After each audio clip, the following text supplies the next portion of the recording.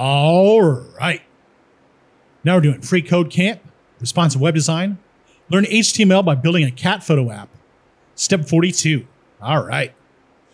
So now we're going to use the button element to create a clickable button. For example, button, click here, and then a close button. So an open button, click here, and then close button creates a button with the text click here, right? We're going to add a button element with the text submit below the input element. And the default behavior of clicking a form button without any attributes submits the form to a location specified in the form's action attribute. All right.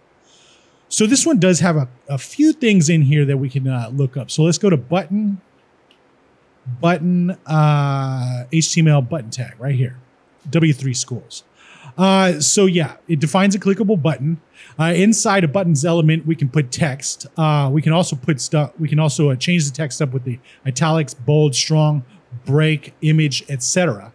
But it's not possible when the button's created with the input element. All right. Well, we'll get to the input element button later. We're going to always specify the type attribute for a button element to tell browsers what type of button it is. And also, we can easily style buttons with CSS, and there's some examples down here. So here's some attributes for the button tag. And the one we're going to use mostly on this one is going to be name and type, all right? And the name just specifies a name for the button, and then the type specifies the type of button, which is button, reset, or submit. And we're going to be using the submit one, all right? But not in this one, in the next one. All right, so let's get to it. Real easy stuff. We're just going to say open button like this, and then we're going to say close button like this. And then in between these, we're going to write submit, like that.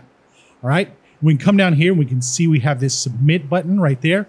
And since we've got that required thing in there right here, it's going to say, please fill out this field right here. So let's check the code.